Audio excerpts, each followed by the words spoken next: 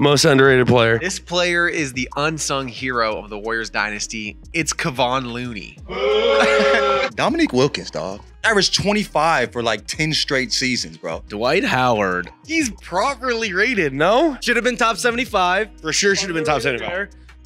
Led a team of nobodies to the finals by himself. How dare you say that about Jameer Nelson? We're moving on to the next one. Bernard King. Okay. Legendary Nick. Not in the Hall of Fame for some reason. Kevin Martin.